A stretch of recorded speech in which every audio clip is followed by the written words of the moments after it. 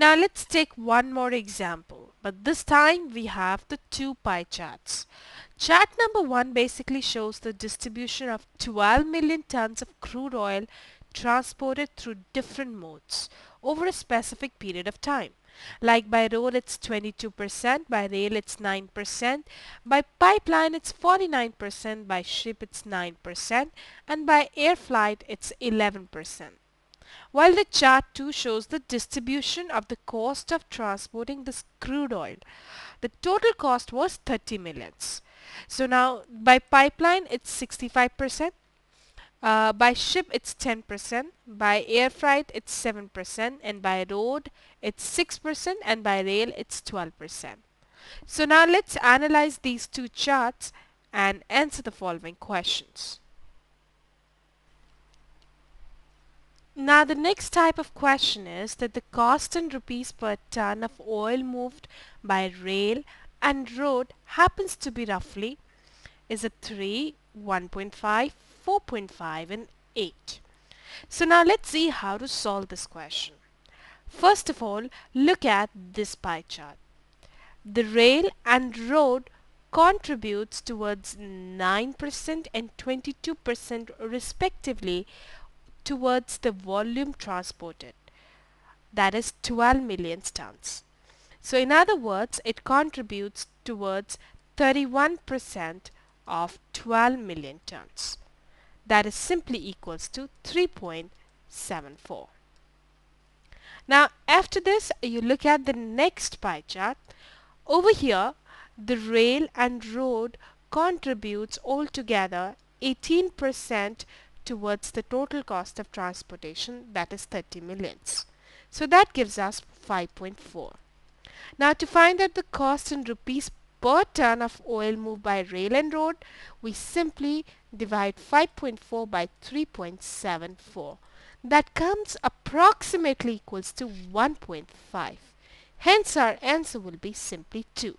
That's 1.5. Now the next type of question is that from the chart given, it appears the cheapest mode of transport is road, rail, pipeline or ship. When you simply look at the cost of transportation contributed by each of this rail, road, pipeline, ship over the volume contributed by each of them, that is rail, road, ship and pipeline, you will find that the ratio of these two is basically lesser for the road. So that means that road is basically the cheapest mode of transport because it's just contributing 6% while it's transporting 22% of the volume.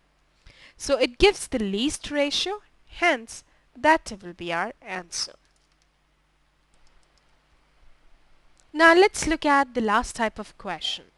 It says if the cost per ton of transport by ship, air and road are represented by P, Q and R respectively, which of the following is true? In other words, I have to place them in some order. So first of all, we will find out cost per ton for each of this ship, air and road. For example, for the ship, we will find out what is 10% of 30 millions and then divide this by the 9% of 12 millions.